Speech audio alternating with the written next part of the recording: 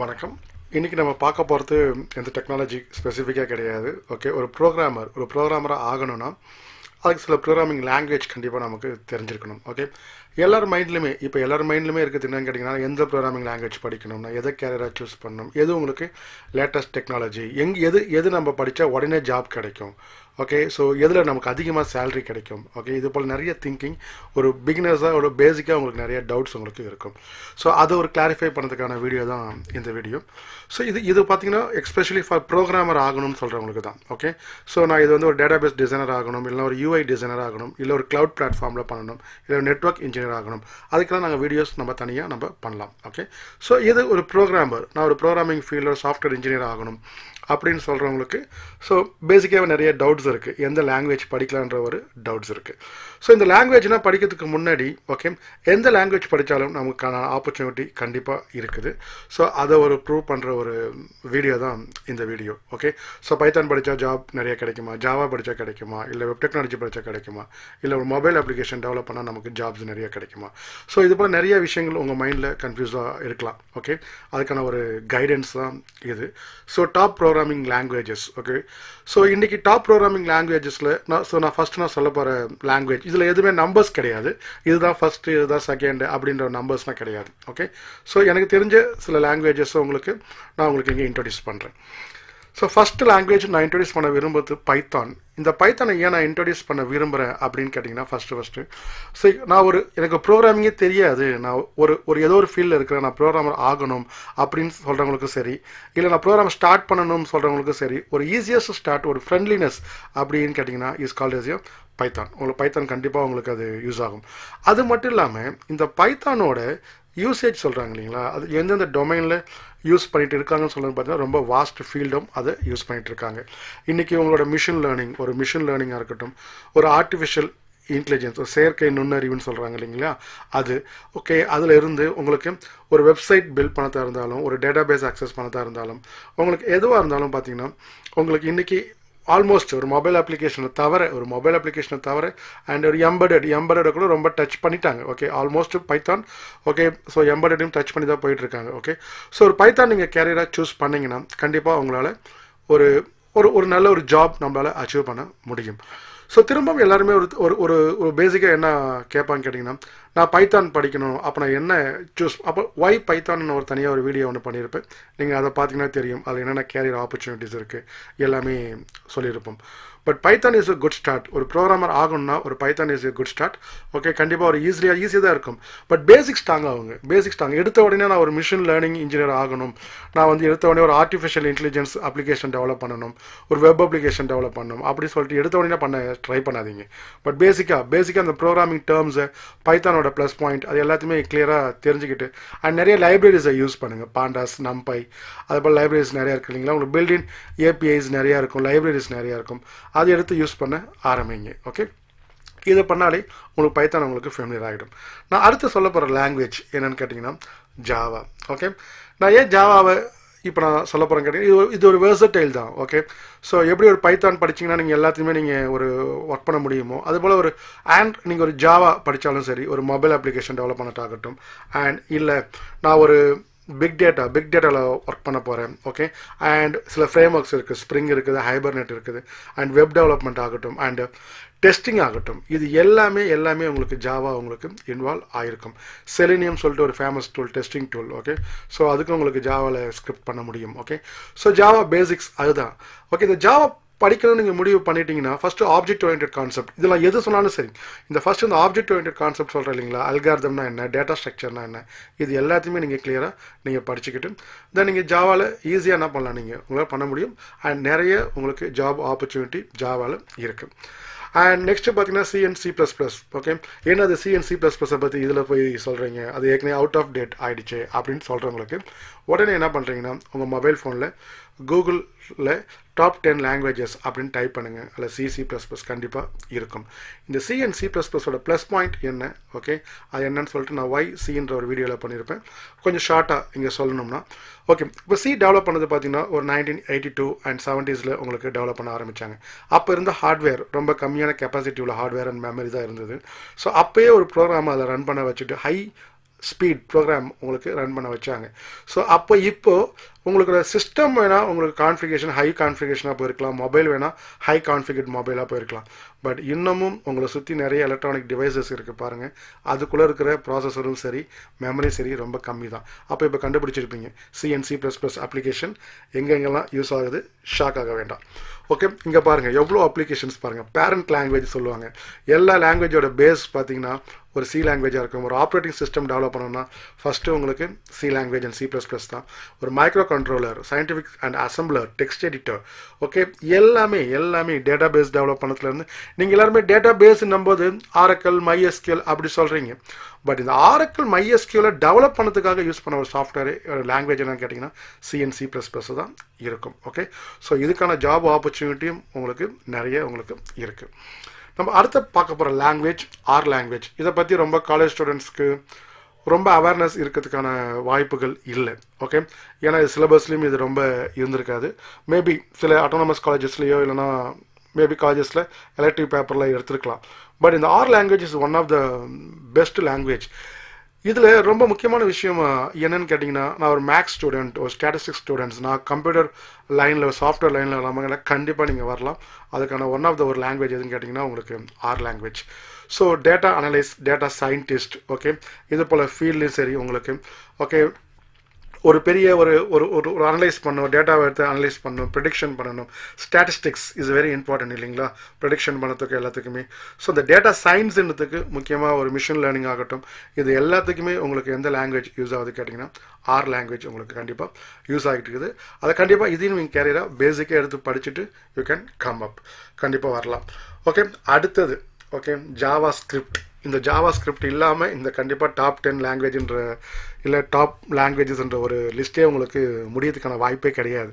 ஏன் இந்த JavaScript இந்த அளவுக்கு ஃபேமஸாக இருக்குது? ஓகே, JavaScriptன்றது இந்த அளவுக்கு ஏன் ஃபேமஸாக இருக்கணும் அப்படின்னு கேட்டிங்கன்னா, நீங்கள் சுற்றி பாருங்கள், வெப் அப்ளிகேஷன் எதில் நீங்கள் வெப் அப்ளிகேஷன் யூஸ் பண்ணாமல் இருக்கீங்க? ஒரு பேங்கிங் அப்ளிகேஷன், ஒரு டிக்கெட் புக் பண்ணத்துல இருந்து, இல்லை உங்கள் காலேஜோட இன்டர்நெட்டில் இருந்து, நீங்கள் ஒரு எம்ப்ளாயாக இருக்கீங்க, ஒரு ஹோட்டலில் ஒர்க் பண்ணுறீங்க, எந்த ஒரு ஃபீல்ட்லையும் ஒரு வெப் அப்ளிகேஷன் இல்லாமல் உங்களால் அங்கே இருக்க முடியுதா? ஓகே, ஸோ முதல்ல சொல்லுவாங்க கம்ப்யூட்டரே இல்லாமல் இருக்குன்னு சொல்லிட்டு, எங்கள் கம்ப்யூட்டர் இல்லாத இடத்துல நீங்கள் பார்க்க முடியாதுன்னு. இப்போ எல்லா இடத்துலையுமே உங்களுக்கு வெப் அப்ளிகேஷன் என்னது கண்டிப்பாக உங்களுக்கு இருக்குது. அப்போ அந்த வெப் அப்ளிகேஷன் அங்கே இருக்குன்னா அங்கே மேஜர் ரோல் எது ப்ளே பண்ணுது கேட்டிங்கன்னா JavaScript. ஆனால் இந்த JavaScriptல ஒரு ட்ரிக்கியான விஷயம் என்னன்னு கேட்டிங்கன்னா, நிறைய பேர் என்ன தப்பு பண்ணுவாங்கன்னா, நான் டேரெக்டாக ஆங்குலர் படிக்க போகிறேன், ஓகே, நான் டேரெக்டாக பார்த்தீங்கன்னா NPM படிக்க போகிறேன், எம்போ படிக்க போகிறேன், இது போல் நிறையா சொல்கிறாங்க. மோச்சா படித்தா ஜாப் கிடைக்குமாமே, ஓகே, எக்ஸ்பிரஸ் படித்தா ஜாப் கிடைக்குமாமே, ஆங்குலர் JS படிக்க போகிறேன், ரியாக்ட் JS படிக்க போகிறேன். இப்படி டெக்னாலஜியோட பேரை ஃபஸ்ட்டு என்ன பண்ணியிருக்கீங்க, உங்கள் மைண்டில் போட்டு கன்ஃபியூஸ் பண்ணிக்கிறீங்க. ஓகே, ஸோ இப்படி கன்ஃபியூஸ் பண்ணணும் அவசியம் கிடையாது. ஃபஸ்ட்டு JavaScriptக்குன்னு ஒரு லாங்குவேஜ், இந்த JavaScriptக்குன்னு சில சின்டாக்ஸ் இருக்குது, சில பேசிக்ஸ் இருக்குது. ஃபர்ஸ்ட் ஆஃப் ஆல் ஒரு சின்ன ஒரு கால்குலேட்டர் பண்ணுங்கள் ஃபஸ்ட்டு. ஓகே, ஒரு JavaScript யூஸ் பண்ணி ஒரு டைமர் பண்ணுங்கள். ஓகே, ஒரு JavaScript யூஸ் பண்ணி ஒரு சின்ன ஒரு அப்ளிகேஷன்ஸ் முதல்ல டெவலப் பண்ணுங்கள். அதை டெவலப் பண்ணி முடிச்சதுக்கு அப்புறமா இதில் ஏதாச்சும் ஒரு ஃப்ரேம் ஒர்க்கை சூஸ் பண்ணி நீங்கள் என்ன பண்ணுங்கள், அப்ளிகேஷனை டெவலப் பண்ணுங்கள். எடுத்த உடனே நான் ஆங்குலர் படிக்க போகிறேன், அண்ட் HTML தெரியாமல் நான் ஆங்குலர் படிக்க போகிறேன், JavaScript பேசிக்ஸ் தெரியாமல் நான் ரியாக்ட் படிக்க போகிறேன்னு சொன்னீங்கன்னா கண்டிப்பாக உங்களுக்கு அது டஃப்பாக தான் இருக்கும், உங்களால் புரிஞ்சிக்க முடியாது. ஸோ பேசிக்ஸை கிளியராக நீங்கள் தெரிஞ்சுக்கங்க. அதுக்கப்புறமா பார்த்தீங்கன்னா C#. ஓகே, இந்த மைக்ரோசாஃப்ட் டெக்னாலஜியில் நான் தெரிஞ்சுக்கணும் ஒரு லாங்குவேஜ் பார்த்தீங்கன்னா is called as C#. So C# is one of the best language சொல்லுவாங்க. ஒரு வெர்சடைல் லாங்குவேஜ், அதுவும் தான் டெஸ்க்டாப் அப்ளிகேஷன், வெப் அப்ளிகேஷன், நம்ம கண்டிப்பாக அதை நம்ம ஒரு ஆப்ஜெக்ட் ஓரியன்டட் திங்ஸ் நம்ம டெவலப் பண்ண முடியும். அண்ட் MATLAB, இது ரொம்ப நிறைய பேர் இதை யூஸ் பண்ணிக்க மாட்டாங்க, பட் ரிசர்ச் ஃபீல்டில் இருக்கவங்களை கேட்டிங்கன்னா அவங்க சொல்லுவாங்க MATLAB பற்றின ஒரு சிக்னல் ப்ராசஸிங் பண்ணதுலேருந்து ஒரு ஓகே. ஸோ அந்த MATLABன்றது வந்து உங்களுக்கு அந்த அளவுக்கு உங்களுக்கு ஒரு அல்காரிதம் கிரியேஷன் ஆகட்டும், ஒரு யூசர் இன்டர்ஃபேஸ் கிரியேஷன் ஆகட்டும், ஓகே, அந்த MATLABன்ற ரிசர்ச் ஃபீல்டில் இருக்கவங்களை கேட்டிங்கன்னா சொல்லுவாங்க. ஸோ அந்த அளவுக்கு அதில் ஜாப் ஆப்பர்ச்சுனிட்டிஸ் ரொம்ப நிறையாவே இருக்குது MATLABல உங்களுக்கு. Okay, and Swift. Okay, so எப்படி ஒரு ஜாவா படித்தா ஒரு ஆண்ட்ராய்டு அப்ளிகேஷன் டெவலப் பண்ண முடியுமோ அதே போல் நீங்கள் ஸ்விஃப்ட் நீங்கள் படிச்சிங்கன்னா கண்டிப்பாக one of the growing language, ஃபாஸ்ட்டாக க்ரோயிங் ஆகின ஒரு லாங்குவேஜ் கம்பேரிட்டிவ்லி பார்த்தீங்கன்னா ஸ்விஃப்ட் லாங்குவேஜ். ஓகே, ஸோ ஒரு iOS அப்ளிகேஷன், ஒரு மேக் புக்கு ஒன்று, அதாவது ஆப்பிளுக்கு நீங்கள் ஒரு ப்ரோக்ராம் பண்ணணும், ஓகே, ஒரு macOSக்கு பண்ணணும், ஒரு ஐஃபோனுக்கு பண்ணணும், அப்படி நீங்கள் சூஸ் பண்ணணும்னா கண்டிப்பாக நீங்கள் என்ன பண்ணலாம், ஸ்விஃப்ட் லாங்குவேஜை நீங்கள் யூஸ் பண்ணலாம். And Go language, okay, so the Go language will be encouraged by the Google actually. Okay, the Go language is a கிளவுட்ல இன்னைக்கு நீங்க எந்த லாங்குவேஜ் எடுத்தாலும் கிளவுட் பிளாட்ஃபார்ம் நீங்க கிளியரா தெரிஞ்சுக்கணும். நீங்க கிளவுட் பிளாட்ஃபார்ம் தெரிஞ்சிக்காம இன்னைக்கு நான் ஒரு வெப் அப்ளிகேஷன் பண்ண போறேன், ஒரு மொபைல் அப்ளிகேஷன் பண்ண போறேன், ஓகே, நீங்க சொல்லது அது அர்த்தமே இருக்காது. ஸோ கிளவுட் பிளாட்ஃபார்மை கிளியரா தெரிஞ்சுக்கிங்க. ஸோ நம்ம கிளவுட் பிளாட்ஃபார்முக்கு தனியாக வீடியோஸ் நம்ம பண்ணலாம். பட் அந்த கிளவுட் பிளாட்ஃபார்முக்கும் டிஸ்ட்ரிபியூட்டிவ் அப்ளிகேஷன் டெவலப் பண்ணதுக்கு மேஜராக உங்களுக்கு ஓகே இந்த கோ லாங்குவேஜ் வில் பி யூஸ்ஃபுல். நான் மேஜரான்னு சொல்லது ஓகே அப்போ இதுதான் யூஸ் பண்ணுறாங்களா, இருக்கிறது எல்லாத்தையும் விட்டுட்டாங்களா அப்படிலாம் கிடையாது. ஸோ இப்போ டெவலப் ஆகிட்டு வருது. ஓகே, ஸோ மேஜராக சூஸ் பண்ணி டெவலப் பண்ணிக்கிட்டு வராங்க. ஓகே, அண்ட் இதை தவிர்த்து பார்த்தீங்கன்னா உங்களுக்கு வெப்பில் ரூபி, ஓகே, ஒரு எம்பெடட் அப்ளிகேஷன்ஸ், ஒரு லோ எண்ட் அப்ளிகேஷன் டெவலப் பண்ணணும்னா ரஸ்ட் அண்ட் ஜூலியா, ஓகே, இது போல் நிறைய லாங்குவேஜஸும் உங்களுக்கு the things will be graph. Okay, இன்னும் மேபி நீங்கள் இப்போ வேணால் நீங்கள் இதை கேள்விப்படாமல் இருக்கலாம். நீங்கள் இதில் கேள்விப்பட்டது பார்த்தீங்கன்னா ஜாவா கேள்விப்பட்டிருப்பீங்க, பைத்தான் கேள்விப்பட்டிருப்பீங்க, அண்ட் உங்களுக்கு நான் C++ கேள்விப்பட்டிருப்பீங்க. பட் இந்த ஆர் லாங்குவேஜ் ஆகட்டும், ஆர் லாங்குவேஜ் ஏற்கனவே இண்டஸ்ட்ரியில் நிறைய இடத்த யூஸ் பண்ணிட்டு இருக்காங்க. பட் இந்த ரஸ்ட், ரூபி, ஜூலியா இந்த லாங்குவேஜ்லாம் இன்னொரு 2 to 3 இயர்ஸில் நீங்கள் காலேஜ் லெவலே நீங்கள் கேட்க ஆரம்பிப்பீங்க, உங்கள் சிலபஸ்லேயே வர ஆரம்பிக்கலாம் உங்களுக்கு. Okay, so next one SQL. இந்த SQL ஒரு லாங்குவேஜா அப்படின்னு நீங்கள் கேட்கலாம். Structure query language. இதில் எத்தனை பேருக்கு டேட்டா சயின்டிஸ்ட் ஆகணும், இல்லைனா நான் ஒரு மிஷின் லேர்னிங் நிறையா ஏர்ன் பண்ணணும்னு நினைக்கிறவங்களுக்கு ஃபஸ்ட்டு நீங்கள் SQL கொரி ரைட் பண்ணி நீங்கள் ப்ராக்டிஸ் பண்ணணும் நிறையா. ஓகே, டேட்டாவை எடுத்து ஓகே நீங்கள் எப்படி அனலைஸ் பண்ணுறீங்கன்னு, எப்படி டிஃப்ரெண்ட் ஆஃப் கொரிஸ் ரைட் பண்ணுறீங்கன்னு உங்களுக்கு கண்டிப்பாக உங்களுக்கு தெரிஞ்சிருக்கணும். ஓகே, ஸோ SQLம் ஒரு முக்கியமான ஒரு லாங்குவேஜ் தான் உங்களுக்கு. அண்ட் PHP ஒரு பேக் அண்ட் அப்ளிகேஷன் டெவலப் பண்ணணும், ஸ்கேலா ஆகட்டும். ஓகே, இது எல்லாமே ஓகே நீங்கள் தெரிஞ்ச விஷயம் தான். PHP ஏற்கனவே தெரியும், பட் இன்னும் நல்லா படிக்க ஆரம்பிக்கணும். ஓகே, ஸோ இதெல்லாம் இவ்வளோ லாங்குவேஜஸ் இருக்குது உங்களுக்கு. ஓகே, இதில் விடுபட்ட லாங்குவேஜஸும் நிறைய உங்களுக்கு இருக்கலாம். அடுத்து பார்க்க பார்த்தா முக்கியமான விஷயம். ஓகே, நீங்கள் ப்ரோக்ராமர் ஆகணும் அப்படின்னு முடிவு பண்ணிட்டீங்கன்னா நீங்கள் தெரிஞ்சுக்க வேண்டிய ஒரு 5 விஷயம் பேசிக்காக இருக்குது. ஓகே, யார்கிட்டையும் ஹெல்ப் கேட்கறதுக்கு நீங்கள் பயப்படவே கூடாது. ஃபர்ஸ்ட் ஆஃப் ஆல் இதை நான் நிறைய பேர் கிட்ட, நான் நிறைய ப்ரோக்ராமர்ஸ் கிட்ட, நிறைய ஸ்டூடெண்ட்ஸ் கிட்ட, எஸ்பெஷலி புதுசாக கற்றுக்கணும்னு நினைக்கிறவங்க கிட்ட நான் நிறையா பார்க்குற ஒரு விஷயம் பயப்படுறது. நம்ம இவங்ககிட்ட போய் ஹெல்ப் கேட்டால் நம்மளை பற்றி என்ன நினைப்பாங்களோ, நம்ம எப்படி ஹெல்ப் கேட்க முடியும், கொஸ்டினே ரைஸ் பண்ண மாட்டாங்க. நாங்கள் நிறைய இடத்துல கிளாஸஸ் போய் எடுப்போம். ஓகே, ஒரு ஒர்க் ஷாப் பண்ணும்போது இருக்கட்டும். ஓகே, கொஸ்டின்ஸ் கேட்குற ஹேபிட்ஸே நமக்கு இருக்கிறதில்ல. இந்த கொஸ்டின் இனத்தோட மீனிங் என்னன்னு கேட்டிங்கன்னா கேள்வி கேட்கறது கிடையாது. நமக்கு தெரியாத விஷயத்தை தெரிஞ்சுக்கிறதுக்காக நம்ம கேட்கப்படுற ஒரு டூல். ஒரு நல்ல கேள்வி, ஒரு நல்ல விடையை உங்களுக்கு கொடுக்குன்னு சொல்லிட்டு உங்களுக்கே தெரியும், நல்ல ஆன்சர். ஸோ உங்களுக்குள்ள இருக்க கேள்விக்கு கேட்கறதுக்கு நீங்கள் பயப்படவே கூடாது, உதவி கேட்கணும். எனக்கு இந்த விஷயம் தெரியல, எனக்கு கற்றுக் கொடுங்க, இல்லை கைட் பண்ணுங்க அப்படின்னு சொல்லி நீங்கள் கண்டிப்பாக நீங்கள் கேட்கலாம். அடுத்தது பொதுவாக என்ன பண்ணுவீங்கன்னா கோடிங் படிக்கிறாங்க, லேர்ன் பண்ணுறாங்க. எப்படின்னா ஒரு கோடிங் பார்த்துக்கிட்டே இருக்காங்க, பண்ணிக்கிட்டே இருக்காங்க, செய்யறாங்க, காப்பி பண்ணுறாங்க, பேஸ்ட் பண்ணுறாங்க.